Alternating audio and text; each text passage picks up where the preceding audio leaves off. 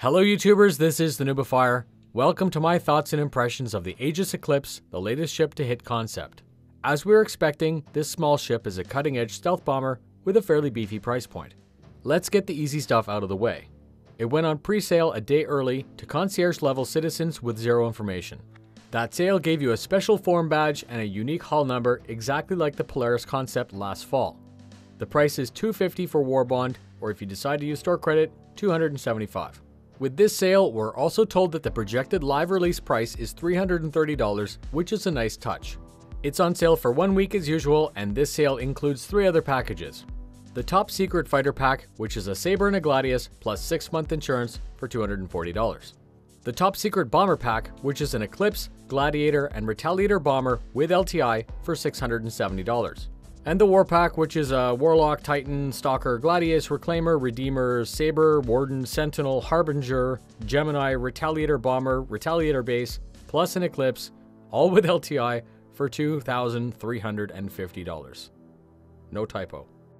The Eclipse is said to be the pinnacle of scan-diffusing stealth technology.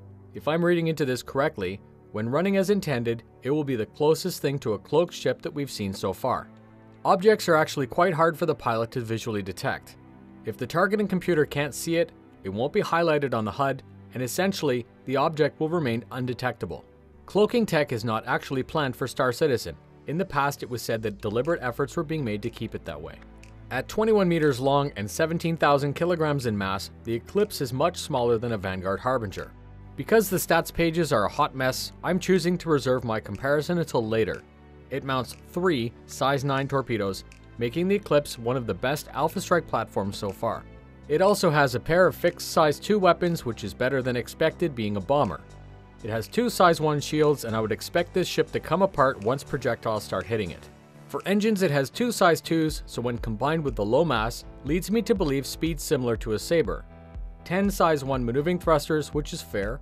Both of these seem fine because of its role. For safety, I can see this ship flying with a group, possibly relying on Sabres for protection. And where a single Eclipse is a threat, I can see a pack of them being absolutely devastating.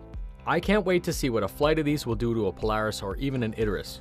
If you have a Gladiator and another main fighter, the Eclipse might be that sweet spot that you've been looking for.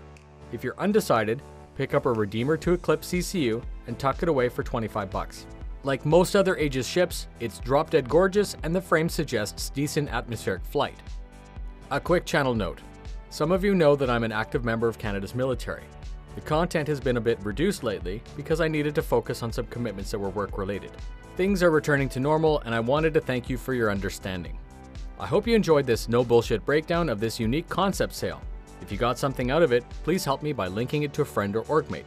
Thanks very much for spending your time with me. Fly safe, and I'll see you in the verse.